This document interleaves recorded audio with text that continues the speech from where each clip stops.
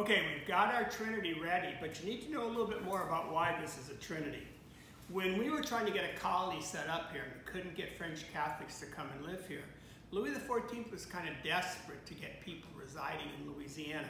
So after several attempts at trying to get French people over here, he finally just opened up his doors to any non-Anglo culture, willing to say to French, go to the Catholic Church, but more importantly, show up with some money.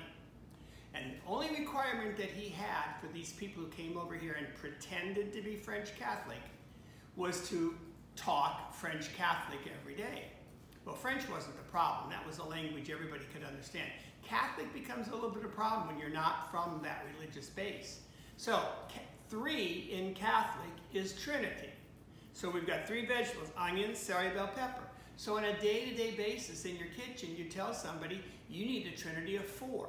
That means you're going to use 2 cups of onions, 1 cup of celery, and 1 cup of bell pepper. So that way we kept that concept of Catholic going on. Our original cultures consisted of Germans. We had a lot of Jewish families that came in here as a totally different religious group. The Native Americans were counted in our initial numbers. And of course, to get a workforce, we bring the African slaves in, all of which we list on our rolls as French and Catholic. Don't forget what you know, just don't do it on Louis' time. So when you worked, from the time you get up Monday morning till after you went to church on Sunday, then you had free time. Only after you finished going to Mass on Sunday morning did you have free time. And that's when you perpetuated your beliefs, told your stories, and kept all those histories going. Okay, that gets our history behind the Trinity going. Let's talk a little bit about the roux. A roux is a French concept. It's generally butter and flour that you put together and you use for thickening purposes. Well, here in Louisiana, when you come down to live, and you don't have a lot of ways of changing colors, flavors, and textures of food, because most of what we have here initially is a very water-oriented environment. Lots of water everywhere, not a good growing medium for vegetables and spices. You learn how to take and let the flour cook a little bit longer in your oil, and you change the color, and then you change the flavor. At the same time, you're changing the texture of the food. So a very light roux, which would have been a French concept, you'd end up with a thick end product. A very dark roux, which lends itself more into cultures that need ways of changing flavor, like the Cajuns. Darker roux become thinner, but much, much better flavors for them. So today, we're going to be making a roux, and we're going to go through all these different color changes that will allow us to change the flavor of the food. And what I'll do is, along the way, pull a little bit of flour out so that you can see how these color changes might affect the dish when it's finished, okay? Equal parts of oil to flour. So we've got a pound of lard cooking in our skillet, or heating up in our skillet here. And to measure a pound, if you don't have a scale, what I generally do is, instead of the concept of measuring flours specifically for pastries, where everything has to be exactly the right amount, I always measure my flour, shake it off, but I don't level it off. Traditionally, a flour for a pastry would be leveled off flat like this. I don't do that. This little bit of extra flour that I leave on the top actually allows me to come up pretty close to a pound without having to have a scale. Now I have to have 2 cups to have a pound, so we're going to do that twice in our measurement, and this way we have the necessary amount we need to meet the requirements of doing something in equal parts of oil to flour.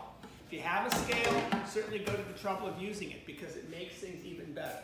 All right, once you get all this going, you're going to let your oil get hot. That's what I'm doing right now in the skillet, letting it get hot. I melted it down. I'm going to let it get hot. Hey guys, remember, be a cleaner as you goer. You don't let anything get built up on the cooktop. You don't get every dish in the kitchen dirty just because you got your hands on it. If you do that, you clean it up. Don't leave it for somebody else. Okay, once you get your oil hot enough, and the way you know if it's hot enough is you take just little bits of flour and drop it in the oil. You can see this is nowhere near ready. Light roux were used to make cream-based soups. Darker roux were used to make, slightly darker roux, were used to make Creole sauces. Darker roux than that, maybe your étouffée. And then when you get to the darker browns, that's usually where we considered our gumbos to be perfect, okay? Dark roux, remember, are going to be thin end product when we're done here. All these cultures that come together influence our food here. And in the case of the roux, I think most of these dark roux come to us via the Cajun world. These rural country peasants that fled Europe looking for religious freedoms, they found them in Canada. They were living in Canada for 200 years, nobody bothered them. And then along come the English and expelled them. The expulsion of the Acadian was to kill them off. So we never had to deal with French Catholics on this side of the globe ever again. Well, resourceful people like they were, they make it to New Orleans. Only we're not a French Catholic colony. Can you see how this is sizzling now? So I'm ready to dump my flour in, and I'll continue talking about that background. All right, now when I teach you to make a roux, I teach you to put all your flour in at one time. I have found that the folks who put a little bit of flour in and stir it in, and then a little bit more in and stir it in, by the time they get all their flour in, that early flour has a chance to have gone on and burned on you, and you get a much heavier flavor in your food.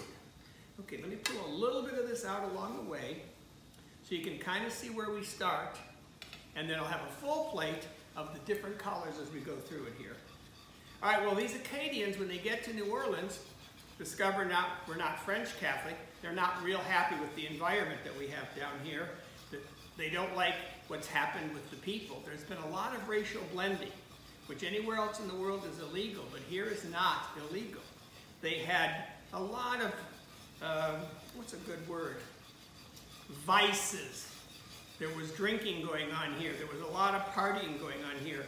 And they didn't like any of that. They didn't want to be any part of it. So they're going to leave until the Spanish governor of Louisiana tells them, look, if you'll stay, we'll give you most of the western side of southern Louisiana. Well, the first question asked is, are you going to bother us over there? And of course, the response to that is, I don't think so. We won't even be able to find you over there. So they loved it. They loved that they were going to be left alone. No one was going to come in. No one was going to go out. And so they were going to be perfectly happy living over there. Well, they get over there, and of course, it's swamp water. Whatever swam by your back door, high tide's probably what you ate. Whatever got stuck in the mud at low tide's what you ate. They didn't have a lot of herbs and spices. There wasn't a lot of land for growing anything. But they knew that concept of a French roux. So they'd start their butter up, and everybody knows once your flour goes into your oil, you do not stop stirring it. Now this is something, if you're going to do with the kids, you want to make sure you do it together, because this gets pretty hot. You want to make sure you have a good handle on either your whisk or your roux spoon, whichever you want to use, and you constantly move it around. I know when someone invites me to their house to cook a gumbo, I turn the heat really, really low. So it takes a long time to make the roux, so they can do it carefully. And then once I get it going, they probably wake up from being asleep all night long. And I get them to start stirring while I fix them a cup of coffee, and I never have to go back to stirring that roux again because I've left them with it the whole time. All right, we got a nice little richer brown color here, totally different from where we began. So we'll pull that spoon out. Don't stop stirring that roux. Well, my guess is Marie, our good Cajun housewife, was making, oh, I don't know, maybe a bechamel sauce, mac and cheese, because you have to use a roux to make a good homemade mac and cheese. Whatever she was doing, she stopped stirring as soon as she heard her kids in the background fighting, and she didn't want them to kill each other. So they go to the background to solve the problem, and when she gets back up, she discovers her flour has browned. She doesn't know what she's going to do. Oh, mon Dieu, Papa's going to be very angry with me. I have to throw this out and start all over again. Well, her friend sitting there tells her to use it, that her husband won't taste anything he cooks, anything she cooks. He just kind of scarfs it down. So she thought about it for a long time, and she said, you know, I think I don't want an argument over using more money to buy more flour, so I'm going to go ahead and use that slightly brown flour roux.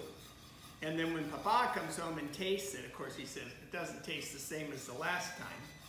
And she tells him, when she followed his mom's recipe to the T, and he says, no, look, it's a different color, but it looks good. I'm not objecting to the color. And he tastes it, and he goes, it doesn't taste the same, but you know what? I don't mind it either. Tastes pretty good. I think you finally figured out a way that we can make the same dish taste different every single time. So he said, what happened? She said, well, I was making the butter flour roux. The kids got into a fuss and went back to stop them so they wouldn't kill each other. And by the time I got back, the flour had browned. So I went ahead and used it. And then he says, well, let's make it darker next time. And the next thing you know, they're changing the colors, the flavors, the food, just by how long they fried their flour in that butter. And then after a while, Marie says, hey, you know, Pierre, we have other oils we can use. And he said, well, let's try them. So that's when they tried lard.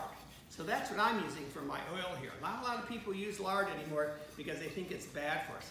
Not the best oil in the market, but nowhere near as bad as they thought. During the World War II, when they discovered they had all these vegetables they couldn't sell to anybody, paid farmers to grow and all that, they had to figure out a way of getting rid of them.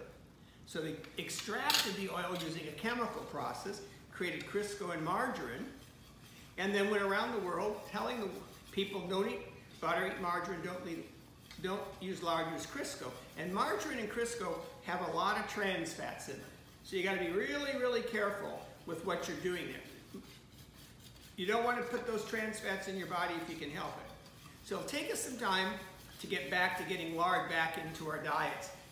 Great pie crust, best biscuit you'll ever have. If you want to do some deep fat frying, use the lard, because for some reason it doesn't get absorbed by the food you're frying in it, okay?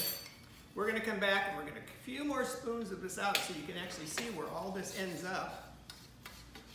And then we're going to need that roux, that mirepoix that I have hanging over here, that trinity. We're going to need that trinity to go ahead and get ready to stop this roux from cooking. I'm not going to push it too much longer. I did this one on high heat, guys, because I don't have a lot of time to be with you, so I've got to get it done quickly. So I have to get it done very, very fast. You want to do it on low heat. Take your time, really, really push it, and push it, and push it till it's really super, super dark, and you'll really get some good flavor out of it.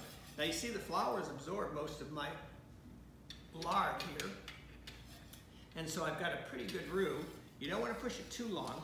If you keep doing this, the flour will break down and it won't hold on to that oil. Once you get it to the color you want, then that mirepoix, that trinity, goes down into the cooking. And you hear the sizzling? Paul Verdon's mom called that Cajun napalm. Forgot the spoon, guys. Don't go away. I'm coming back.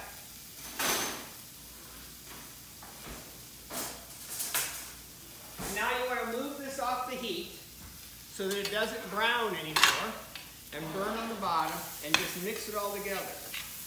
And these vegetables will stop this roux from cooking, stabilize it, keep it from burning. At the same time, the heat of the roux is going to start cooking down our onions, our celery, our bell pepper, our trinity, and we'll be set to begin making our gumbo. If we didn't do it quite as dark, we could do maybe a Creole or an étouffée. It just depends. The basis for all of our cooking is first you make that roux. Get it the color you want, establish your flavors with this, and then you can build it from here. You come to visit me here at the school, when I do my gumbo, I'm not going to put any spices at all in it. And I hope you'll try it that way at home, so that you'll learn that the roux could give a great flavor to your food, even if you had nothing else to work with.